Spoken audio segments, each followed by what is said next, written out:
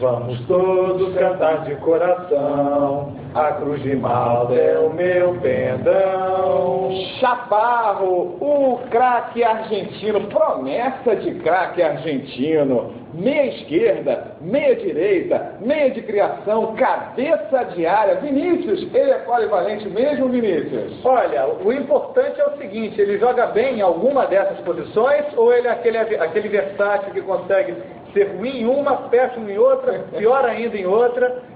Estão dizendo por aí. Bom DVD, né? Ou bom DVD. Hoje em dia isso é praxe de alguns jogadores.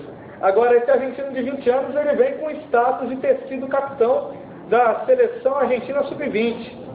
Mas eu não sei, jogador argentino chegando, promessa, eu acho que vai chegar com uma cobrança terrível, que eu acho que todos os argentinos sofrem.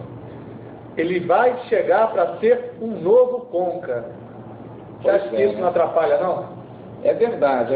Alguma observação a ser feita, né? No Sul-Americano ele não jogou por causa de uma contusão, né? Ele jogou pela seleção argentina por causa de uma contusão. Mas isso vai acontecer mesmo, né? Acredito que o Ricardo Gomes, né, pelo seu estilo de comandante, né, que é um cara tranquilo, né, é um cara que mostra, né, serenidade, acredito que ele vai colocar o jogador aos poucos, né, para se entrosar ao elenco, né, cruz-maltino. A princípio ele vem para compor o elenco, mas sondando assim, por exemplo, o Jefferson, ele é um bom jogador, mas ele também vive as voltas com lesão e ele erra muitos passes.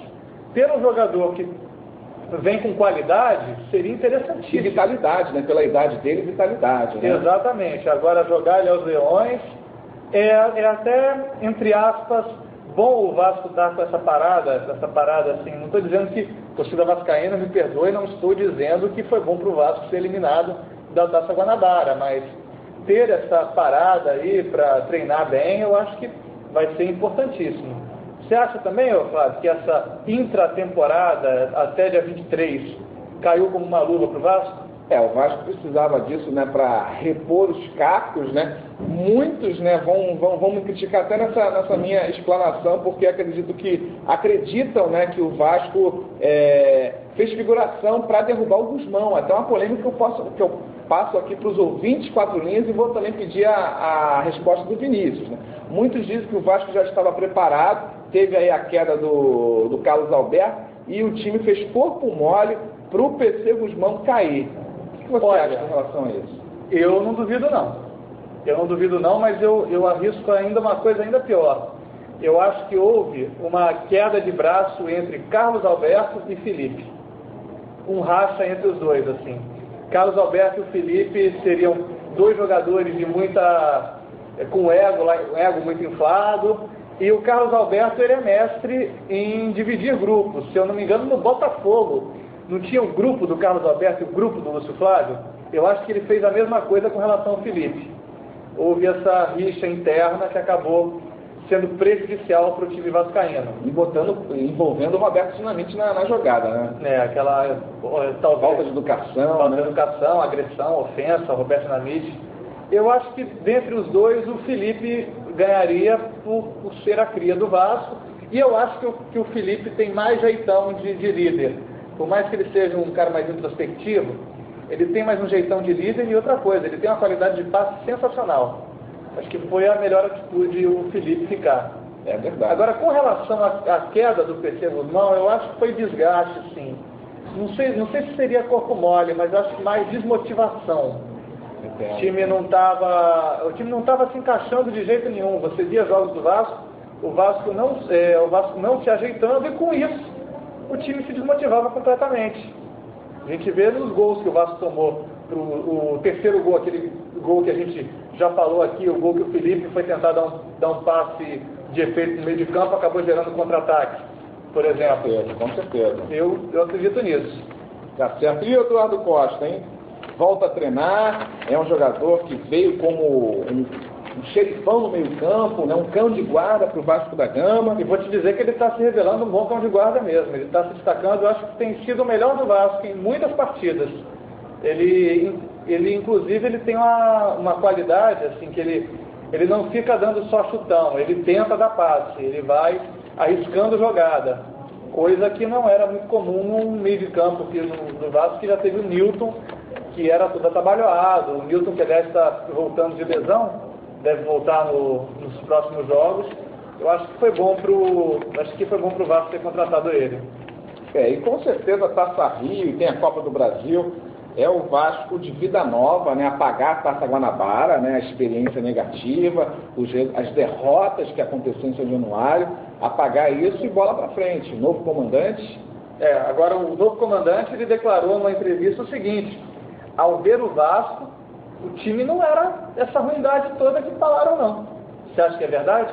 Pois é, né? O Ricardo Gomes quer conquistar o grupo de qualquer maneira, né? Ele sente a necessidade de conquistar o grupo e sente a necessidade dele próprio, né? Reaparecer como um jogador que foi, depois treinador com uma certa notoriedade na França, né? Depois de ser ex-jogador, comandar os times na França, conquistar títulos menos expressivos, mas conquistar títulos. Ele foi bem no Paris Saint-Germain, mas ele pegou um time que já era bom. Então está na hora também do Ricardo Gomes mostrar trabalho, né? Mostrar que pode ser um grande treinador do futebol brasileiro.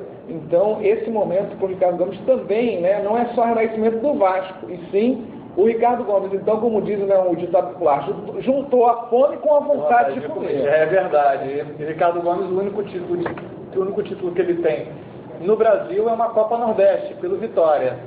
De resto, ele não foi bem. No São Paulo ele foi razoavelmente bem, levou um time para a Libertadores, que é o grande objetivo do São Paulino sempre.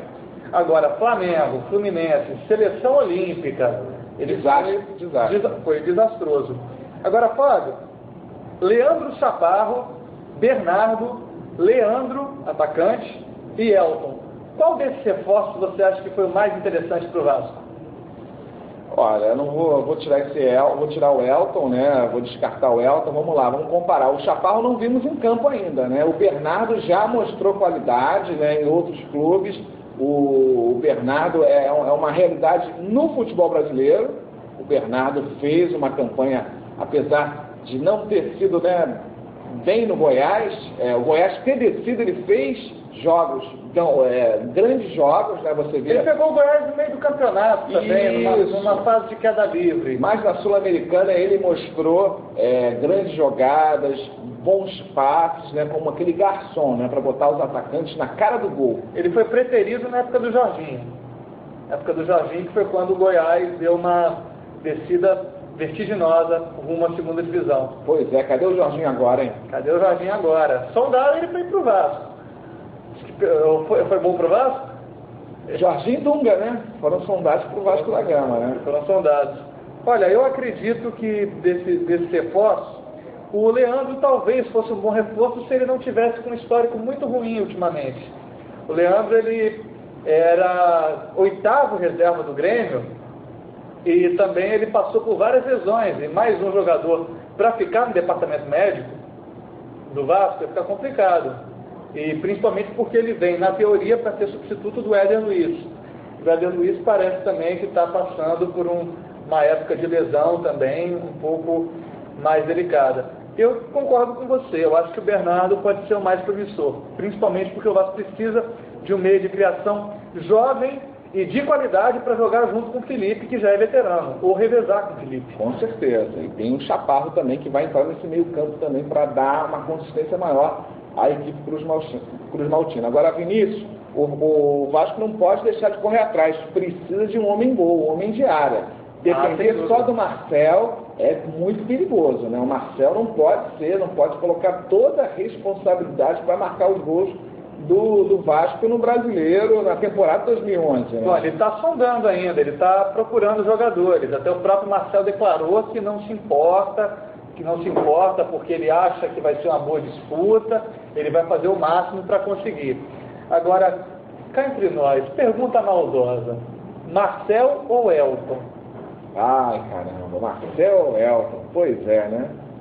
Pois é, essa resposta fica complicada. O Elton já mostrou mais no Vasco, né? Na segunda divisão. Tem uma história maior. Na segunda divisão. Tem uma história maior, que a segunda divisão, os parâmetros são diferentes, né?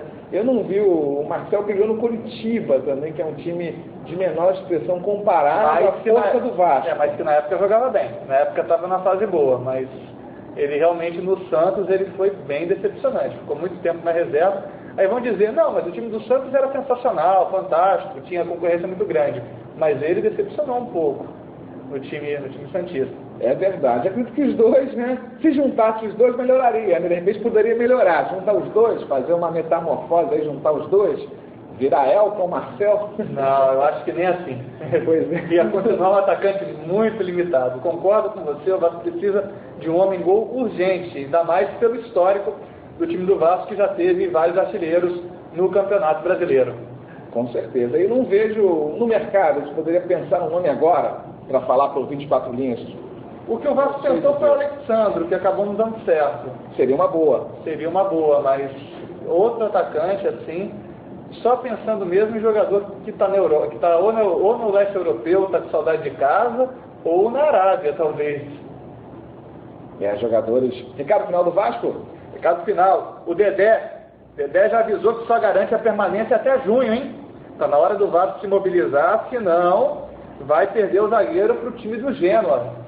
É verdade, Dedé que foi a revelação aí do Vasco, né, na zaga, revelação também no prêmio do Brasileirão, os jogadores indicados aí, o Dedé foi um jogador que foi aí para o troféu, e eu vou pegar a sua onda no meu recado final do Vasco. O Dedé promete título para a Colina, né, esse ano 2011, o Dedé aí muito otimista, né, um elenco limitado, mas acredita que o Vasco possa conquistar um título este ano. Através de motivação. Eu acho que através de motivação e se encontrar pelo menos um ou dois reforços de maior qualidade. Se não, vai fazer figuração, no máximo vai conseguir uma semifinal na Taça Rio.